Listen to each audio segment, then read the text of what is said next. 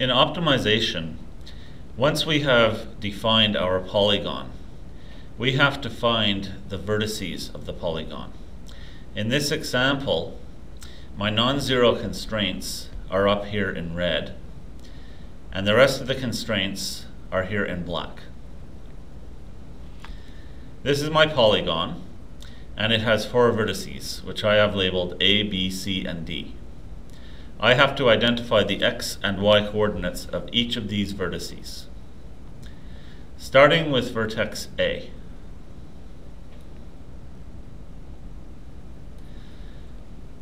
I look at vertex A and I ask myself, which 2 lines cross at this point?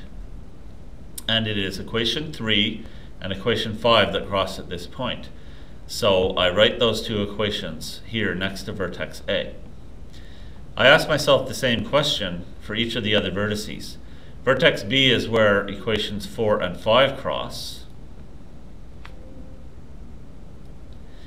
Vertex C is where the non-zero constraint equation 2 crosses equation 4.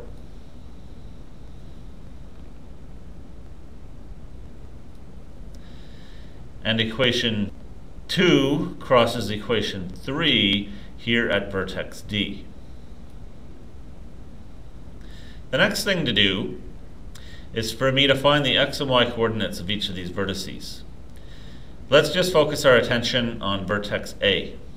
Vertex A is where x is equal to 50 and where x is equal to 2y. For this procedure, I don't use the inequality with the symbol, the greater than or equal to or less than or equal to symbols. I pretend those symbols are equal signs. And what I am doing is to use substitution to find the point of intersection of those 2 lines.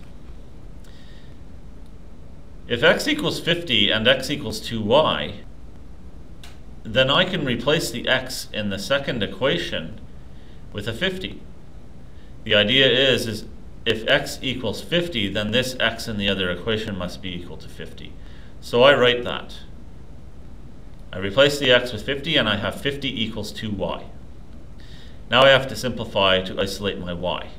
If 50 equals 2y, I can divide both sides of the equation by 2. The 2's cancel on the right side and my y is now isolated. It's equal to 50 divided by 2, which is 25.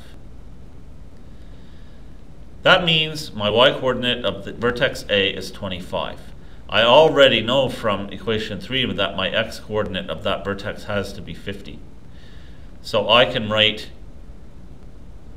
the xy coordinate pair 50, 25. And I can identify that on the graph as well. Next to vertex A, I'm going to place the xy coordinate pair 50, 25. Now let's move on to vertex B. B is where equations 4 and 5 cross. I write those equations here with equal signs instead of inequality symbols. And I say if x is equal to 2y, then this x in the first equation must also be equal to 2y. So I can do substitution. I can rewrite this equation where that x has been replaced by a 2y. I have 2y plus y equals 100. That simplifies to 3y equals 100. And if 3y equals 100, I can divide both sides by 3.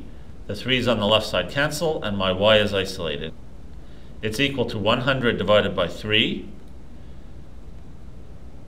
which is 33.3. Now, to find my x coordinate, if y is equal to 33.3 and x is equal to 2y, then x must be equal to 2 times 33.3, and that simplifies to x is equal to 66.7. I know my xy coordinates of vertex B. They are 33.3 and 66.7, and I identify those on the graph. Vertex C has the equations 2 and equation 4 that cross at that vertex.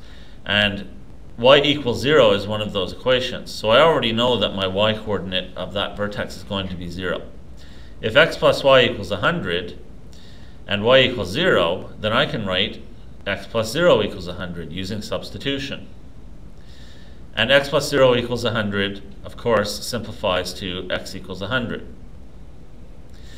Now I know x equals 100 and y equals 0 for that vertex. So I write the x and y coordinate pair for that vertex, and I label it on the graph. Finally, vertex D is the simplest one in this example. My two equations are equations 2 and 3 that cross at vertex D. And those equations are y equals 0 and x equals 50. That tells me my y coordinate is 0 and my x coordinate is 50, so I don't have to do any substitution. My vertex is 50, 0. I identify that on the graph. And I am finished. I have found the xy coordinates of all 4 of my vertices, and it's time for me to move on to the next stage of optimization.